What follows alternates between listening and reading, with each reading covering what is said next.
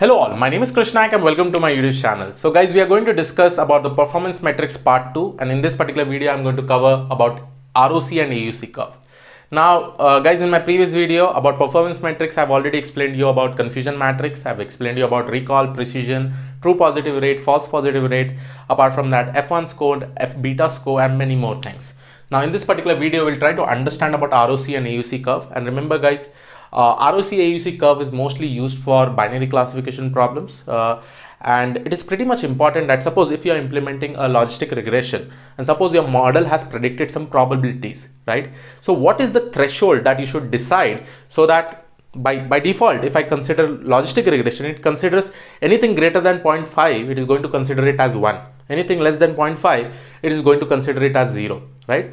Now, understand one thing is that in each and every use case that you have, this threshold can play a very important role.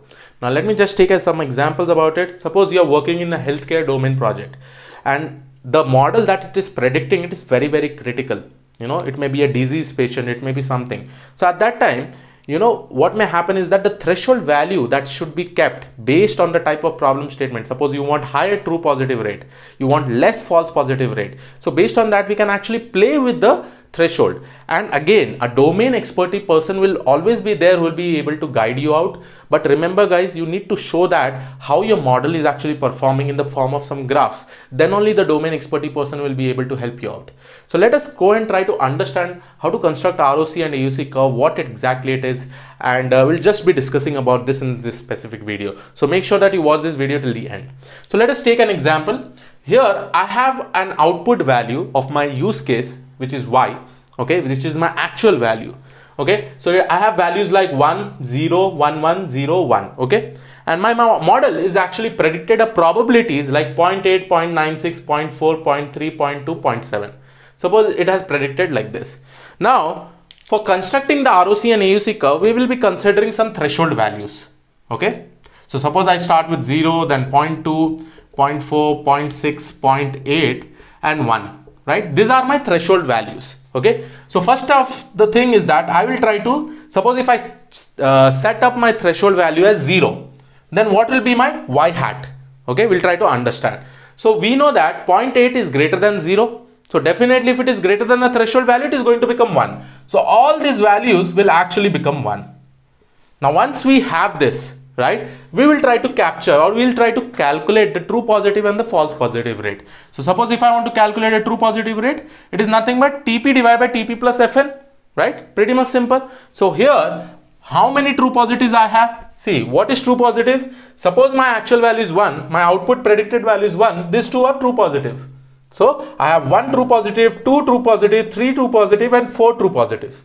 So total number of 4 true positives divided by 4 plus, what is this Fn? False negative basically means that suppose if I have 1 over here, my predicted value is 0, right? That is actually false negative. In this scenario, I don't have those scenarios, right? So this will basically become 0. Now I have 1 as my output. Fine. I got my true positive rate. And remember, for ROC, we require both true positive and false positive rate because for the construction of graph, we will be actually requiring it. Now, let us go ahead and calculate my false positive rate. Now my false positive rate basically says false positive divided by false positive plus true negative. Now in this particular scenario, what is false positive? When my output value is 0, my predicted value is 1. This is basically false positive. So I have 1 over here, 2 over here. So I'm going to write it at 2 divided by 2 plus, what about true negative? True negative basically means if your value is 0, the output value is also 0, right? So in this scenario, it is 0. So my total value is 1. Now understand one thing. I'm going to construct a graph.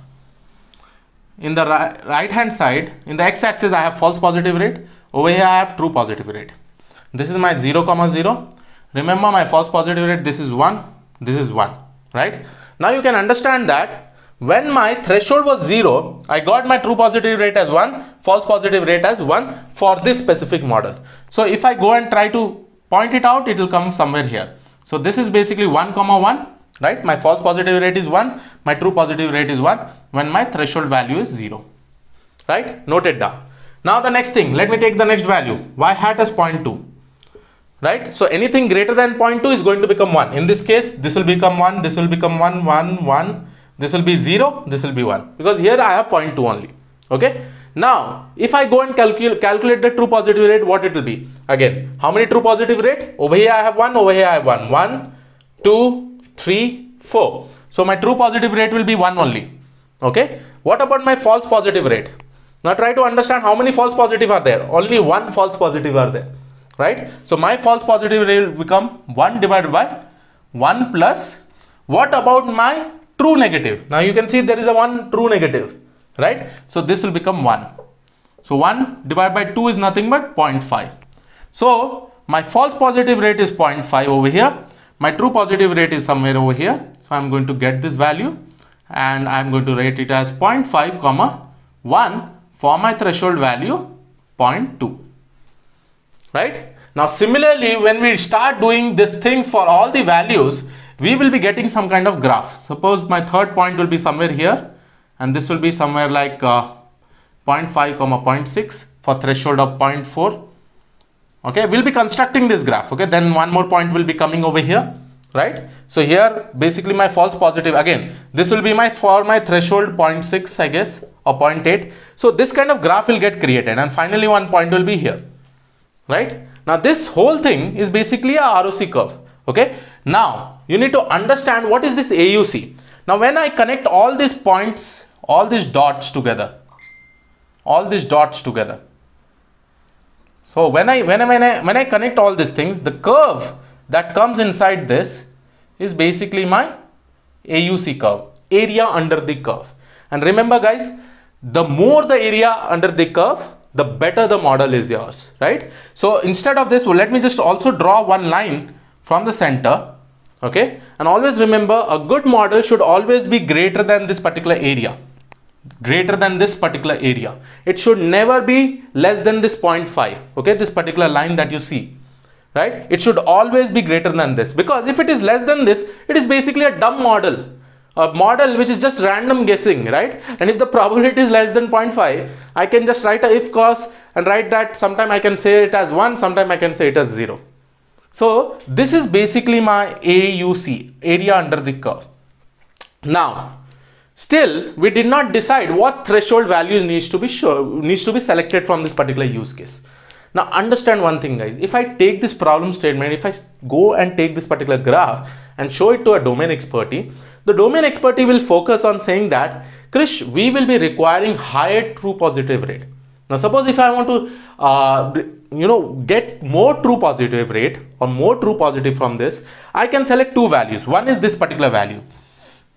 If he says that, Krish, only focus on true positive, then I can go and select this particular threshold, the threshold of 0.6, because in this scenario you can see that my FPR is 0, my false positive rate is completely 0, right? But suppose he says that, Krish, come on, I want higher than this true positive rate, okay, but I don't care about false positive. Then what will happen is that I'll go and select this particular value.